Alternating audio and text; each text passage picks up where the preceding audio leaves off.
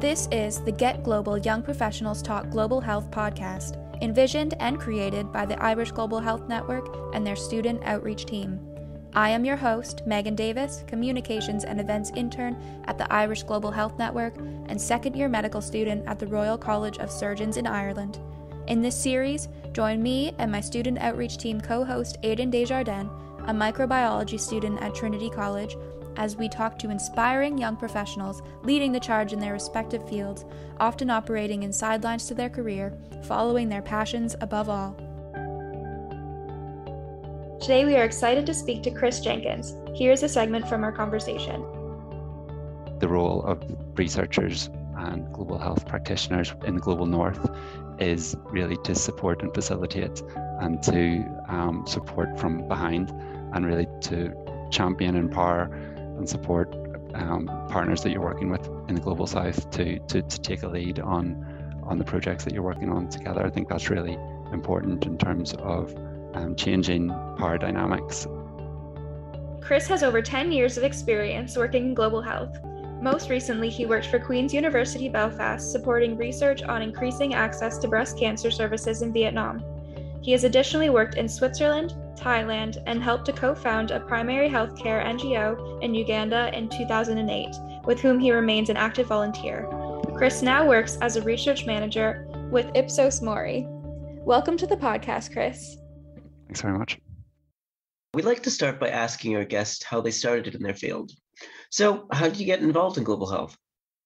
So it's kind of quite a long story, but so I'll try and paraphrase it. But as an 18-year-old, whenever I finished my high school and before I went to university, I went with a group of young people to Uganda. I guess using language that I know now, but I definitely didn't know then, I would say that we went on a needs assessment trip or a relationship building trip.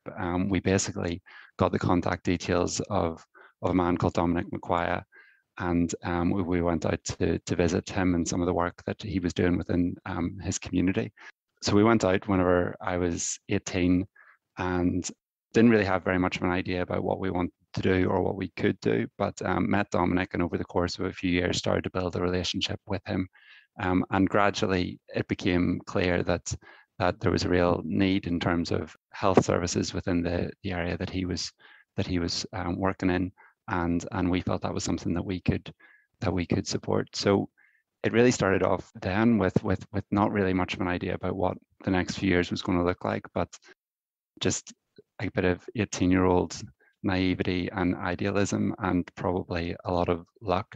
But I guess that first trip to Uganda really kind of opened my eyes to a lot of kind of global health inequality, the community that we were working in. It was very evident the health inequalities, particularly around treatable disease like malaria and HIV, and the impact that both of those diseases had on the community. So really from there, I came back from that trip and I went to university and I kind of shaped my education around global health after that and started to look for different opportunities to get involved with my career as well over the next few years. But that's where it kind of started. Thank you for sharing. So you co-founded the primary healthcare NGO, Share Uganda, in 2008 after visiting Kibera village as a student. Could you tell us a little bit more about your activism and volunteering in Uganda and what sparked the moment in which you decided to co-found an NGO there? Yeah, so really after that first trip, it's very difficult to paraphrase it because it went over such a long period of time, but we spent a couple of years building up a relationship with Dominic and the community in Kibera. And it really just organically emerged that health services was something that there was a real gap in. Dominic was doing amazing work within education. There was some great community projects happening around adult literacy. Dominic professionally is a teacher. His wife is also a teacher. So they're doing this amazing work in education. But it emerged that there was a real gap around health needs within the community. And we felt that was an area that we could contribute something to. At the time, the group that I was working with, a lot of people were undertaking their clinical and medical degrees. That's not a route I went down. I went more down public health route. So there was a nice match as well in terms of some of the expertise that our group was building up and a need and a gap within the community. So we just started to develop that organically over time. We started with some very basic health promotion work. We then built up into malaria prevention work, mosquito net distributions, mobile health camps, and then it all kind of has culminated now in opening up a primary healthcare centre in Uganda. That it's important to say all these projects are entirely Ugandan led by Ugandan medical professionals. We have a program that supports the education of Ugandan medical professionals as well. So us just kind of playing a role in terms of a bit of advice where appropriate. Often it's not really needed. A lot of the expertise is generated locally. And then finance and helping to resource some of those projects. So we set up an NGO in the UK to help finance some of these different projects and goals that we had. We remain entirely voluntary within the UK and Ireland, which is a nice aspect of remaining quite small. And we remain very youth driven within the UK. I don't know at what point I can stop saying that. I feel like 31 is starting to get close to a line where I can't get away with that anymore. But I think in the big scheme of things, that's still youth driven in the UK, and as I say, in Uganda, entirely driven by Ugandan medical professionals. Did you run into any barriers with the finance or access or anything with those efforts? Yeah, finances, and I don't really see myself as a fundraiser, but in reality, that's probably the main thing that Share Uganda does. Is we raise money from different networks here, and we send that out to support the team in Uganda. And fundraising is really, really difficult. So there's always challenges. Probably the biggest challenge is that our core costs are salaries of Ugandan medical professionals, and people don't like to donate to salaries. People like to donate to projects. They like to donate to the build of something, to something that is visible, when in reality, and anyone that works in global health will appreciate this, in reality, having a doctor there who has got a steady salary and is able to be present in a clinic every day of the year, or a team that is able to be there every day of the year, is the crucial bit. And selling that to donors is sometimes the challenge. That actually what we need their support in is regular finance to support salaries, and also, you know, in terms of building our organization sustainably, that we want to have, you know, reserves as well, so that we are able to commit to supporting people for a long time and in a responsible way. So that's a big challenge, but our support base has been amazing for the last 13 years. A lot of different student groups, young people, and then just a real network of community, family, friends who've really driven a lot of that. So it's been nice to bring a lot of those people as well along in kind of the journey and bring them into the partnership. We've had people from Uganda have come over to Northern Ireland and meet family, friends, and that wider network. And again, kind of one of the real benefits of something so small, as well as that you can develop those relationships between different groups of people in a very authentic and natural way as well.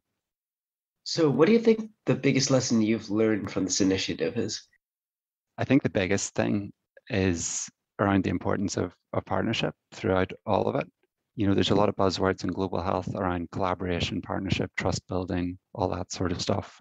But it really is absolutely essential to everything that we do. You know, the relationship that we developed with Dominic and his family and the community and the people that are involved, the people that run the medical health centre, it's something more than just a professional relationship. It obviously is professional at its root, but there's a real friendship there and a lot of time invested into those relationships. And I think that particularly whenever you're talking about partnerships that transcend linguistic, cultural differences, that also are just between people that have such vastly different life experience, you have to invest a lot of time into those relationships. So we've spent huge amounts of time over the past 13 years collectively as a group and as individuals as well, and doing a lot of stuff that isn't global health, watching football matches, going on walks with each other, having a couple of beers, you know, building up a relationship in a very authentic way. And I do think that there is a danger at the minute when I think a lot of the global health community now accepts the need for partnership, and I think that the kind of the era of parachute and predatory academia and parachute and predatory research and global health work generally is I think, and hopefully coming to an end. But the danger is that it gets replaced with kind of tokenism and people maybe going in and doing a research project for 1 or 2 weeks and expecting to get results out of that, or going and doing a global health project and expecting results without putting the kind of the time into developing the relationships that really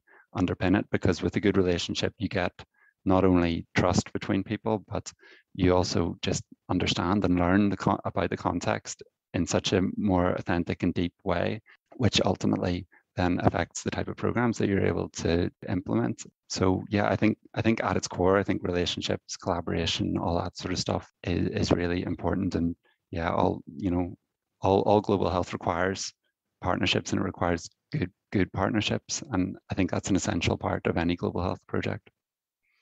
You perfectly transitioned to our next topic of discussion. So to talk more a little bit about developing partnerships and collaborations from your experience in both Vietnam and Uganda, what would you say is the key to developing good and equitable global health partnerships? So the theme that I've just touched upon, time, is really important to actually spend time. So in Vietnam, I was working on a project around understanding how breast cancer services were delivered across Vietnam and looking at different barriers and challenges that women had in accessing screening services, and then if they were diagnosed with breast cancer, different challenges that they had in accessing treatment. So the first time I was in Vietnam, even though it was a Queen's University collaboration with the Hanoi University of Public Health, I spent a few months in Hanoi, and then over the course of 4 or 5 years spent a lot of time there. And I think that was essential in terms of building up good partnerships, again, across different languages, cultures, and different people's experiences. But I think beyond that, I think one of the most important things about developing good partnerships is to think about them. Partnerships don't just happen. I think you have to be reflexive and reflective about partnerships, particularly in a global health context. You have to think about your own positionality. You have to think about power dynamics within partnerships. You have to regularly check in on your partnership and make sure that whatever principles that you hope underpin your partnership are actually being lived out and experienced by the people within it. So if you're interested, if you are wanting to ensure your project is functioning equitably, checking in with people and seeing, is it actually achieving that? So to do that, you also have to have space within your partnership to have those sort of reflective, honest conversations and critical reflection. And the positionality bit is really important. Like, as I was doing breast cancer research in Vietnam as a white, male, Anglophone European, possibly not the best place to do breast cancer research in Vietnam. So being aware of that and understanding what your role is within a partnership, what bits you can contribute to, and equally what bits do you need to take a step back from and support other people to take a lead on that. So, for example, I very rarely did an interview with a woman with breast cancer in Vietnam because it just wouldn't have been appropriate or pragmatic. So just being aware of those different things. And I think importantly within global health work as well, it's also and global health partnership building, it's a recognition that really the role of researchers and global health practitioners in the global north is really to support and facilitate and to support from behind, and really to champion, empower, and support partners that you're working with in the global south to take a lead on the projects that you're working on together. I think that's really important in terms of changing power dynamics, but also in terms of just ensuring that global health work is effective and is underpinned in local knowledge and expertise. So I think that's also important to keep at the forefront of your mind. On a little bit of a different subject, obviously COVID has caused huge shocks to the healthcare system globally. How did your work with Share Uganda help support Ugandan medical professionals during COVID? Yeah, so we did the basic stuff straight away. We ensured that our medical professionals had all the appropriate protective equipment that they needed, that there was protocols in place at the health center, that they were comfortable with the role that they were doing, and that they informed a lot of the practice. We always kind of said, if you feel like this is not safe for you, if that there is not, I kind of pause there because it's obviously not safe for any healthcare professional, but if they felt like it got to the point where they weren't in a safe position, that they didn't have enough support, that they didn't have enough equipment, that they told us that. So we could put in place all these different things to try and make it as safe as possible for our health staff. Uganda, as a country, has very robust disease response plans, initiatives, structures. So we also just made sure that anything that we were doing was complementing that. And yeah, I think beyond that, we were quite lucky where we are in Kibera, in that there doesn't seem to have been a large COVID outbreak at any point yet. There's been a few cases. Obviously, there's challenges in relation to data and whether you can confirm diagnosis of cases and all those sort of things as well. But there doesn't appear to have been a big COVID spike within the area. So one of the things that's been really important for us is then just ensuring that our health centre keeps functioning and provides services for all the other challenges that we see all the time.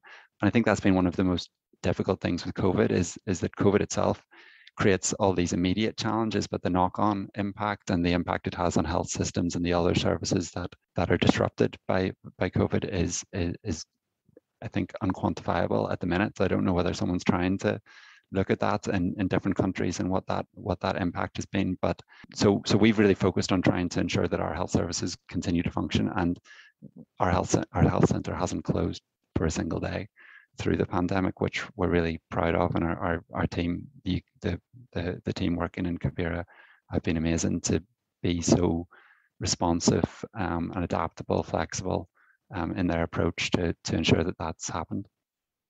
Thank you for sharing these updates. So before we wrap up, what advice would you give young professionals entering the field of global health? Yeah, again, it's great that I'm at the point in my life now that people ask me these questions, and it does make the 31 thing again. Global health is a difficult career, I think, to go into for a number of different reasons. There's obviously all the different logistical things, but I find it quite a challenging field to work in terms of just your own positionality within it, particularly coming from the global north, and you're aspiring to do something good, but you also are aware that you need to be very critical of the field that you're working in, and there's big challenges within it that you need to be supporting a different direction that the field goes in. And I think that idealism probably isn't that useful, but equally, I don't think cynicism is particularly helpful either. And I think it's important that as we are necessarily critical of the field of global health, I think it's important that we don't fall into the trap of being overly cynical as well. I feel that at different points in my career that's happened, where I've kind of felt that the field had challenges in it that were not being addressed. That was it a field that I wanted to work in? So I think it's important to be critical, but not cynical, if that distinction makes sense. Other advice, just there'll be loads of different opportunities that come. Take them as you can. Try to plan, but don't overly plan. You don't need to be in your perfect job by the time you're 30. I guess on the cynicism, criticality argument, to paraphrase Tony Benn, who was a Labour politician in the UK, said it's important to keep two flames alive: the flame of hope in a better world and the flame of anger against the injustice in it. That's a bad paraphrase, but it's essentially along those lines. And I think I find that quote quite helpful to return to. And I think the only other thing in terms of advice, and I think personally think this is a really important one, practice what you preach within global health. And I mean that in relation to your own health. We talk about the importance of mental health. We talk about the importance of well-being. We talk about the importance of work-life balance. We talk about the importance of a good diet and all these sort of things. But then, we kind of work ourselves to death and create, as if we're some sort of martyrs for global health. And I don't think that's a particularly helpful or healthy approach to particularly starting your career. And I get that it's not quite as easy as that. We work in busy environments where often those things are imposed upon us by the organizations that we work for, or the cultures that we live within. But I think it's important to try and push back against some of those things as well. And yeah, if we're interested in creating a healthier, happier society, then try to also replicate that within the way that we're working ourselves. Thank you so much for coming on the podcast, Chris. It was a very enlightening conversation about global health and partnerships. If you would like to learn more about Share Uganda, please visit www.shareuganda.co.uk And if you would like to learn more about the Irish Global Health Network or the Student Outreach Team, visit www.globalhealth.ie, where you can sign up for our newsletters. Thanks again for tuning in.